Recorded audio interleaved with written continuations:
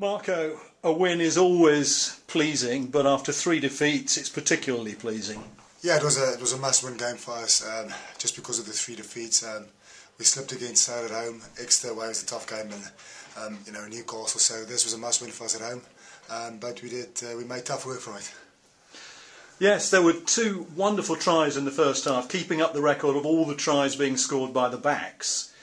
But then it got a bit tense second half, didn't it? Yeah, which is kind of weird because we played against the wind the first half. So you'll expect us, to play better in the second half with the wind. But again, we just didn't look after the ball that well.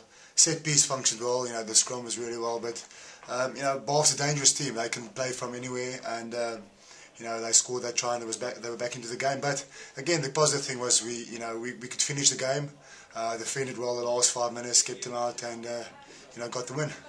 Yes, you mentioned the set pieces. Obviously, you're the line-out king, and that has gone really well this season. There have been a couple of games where the scrum has creaked, but last week at Newcastle it went well, and it went well here again. And right at the end, a scrum won a penalty, which could have stretched the lead to 6 points, but it was the last kick of the game.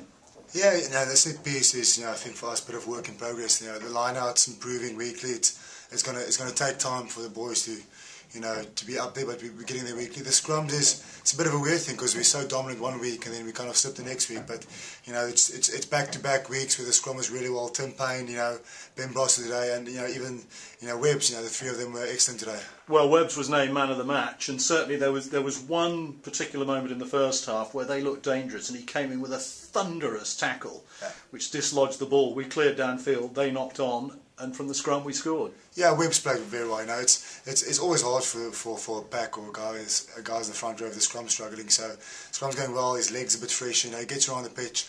His line-out's improving weekly. He's throwing. So he had a very good game today. But I have to say, all 3 of those 1 to 3 was really good today. Certainly in the second row, your position, we seem to be pretty well served at the moment. There's Berkey, who has been playing since the try was worth 3 points, apparently. And Joe Launchbury is good in the second row, although he's made the back row his home. Ross Filippo. Competition there to keep you all on your mettle. Yeah, I think that's important. I think we probably lack a bit of competition in other positions in the team. But that's the way it's going all through the Premiership, just with the way budget is. But it's good for us. We're all quite close in the second row. We all play against each other, but